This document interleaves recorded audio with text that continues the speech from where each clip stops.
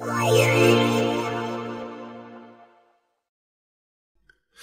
there guys, Comrade here with iSkysoft Android Data Recovery, and today we're going to be looking at how to recover files or documents from a Samsung device. So the first thing you want to be doing is opening the software and then plug in your phone or tablet, as either will work. So this is going to bring up the connecting screen hopefully, although you will need to enable USB debugging.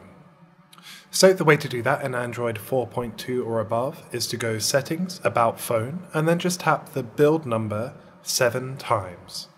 This, as you can see, I've already done it. There's no way to undo that. So as you can see, I've already got USB debugging enabled and mock locations. I'm just going to switch those off and turn off the developer options just to show you the prompts that you do get. So you get allow development settings, allow USB debuggings, and you might need allow mock locations for the software to do its job properly. So once that's all done, please note this is for Android 4.2 and above, and other methods are detailed in the software when you plug it in if you can't get to USB debugging on your phone.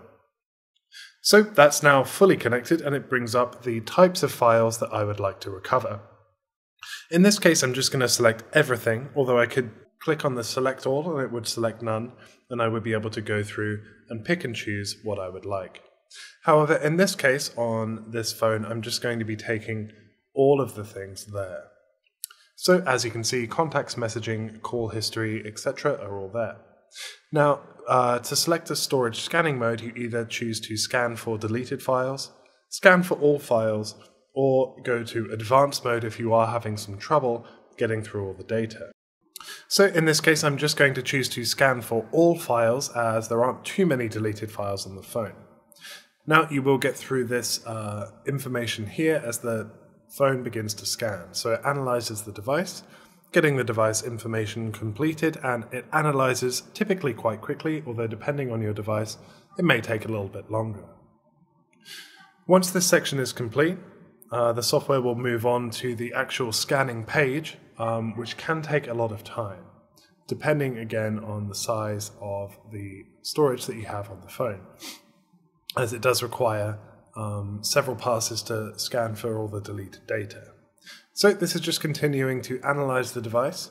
Bear in mind this will work on almost every type of phone or tablet, and if it doesn't, the software will try and work its way through anyway.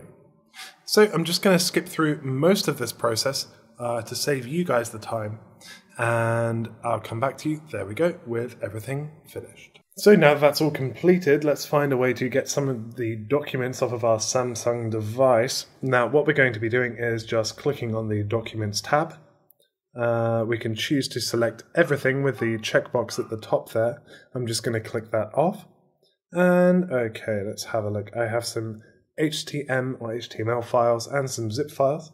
So all I'm going to do is just select a number of those at random in order to show you the process of recovering documents here from a Samsung device.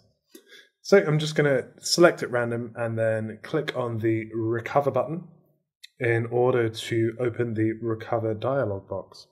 Now I'm just going to browse there and save these for now just to my desktop for ease of access. Now that's going to save those in their own special folder with the documents, there we go, and there's different folders, HTML and zip folders there. And as you can see, the documents are all present and accounted for. I've been Comrade for iSkysoft Android Data Recovery. Thank you very much for watching. Speak to you next time.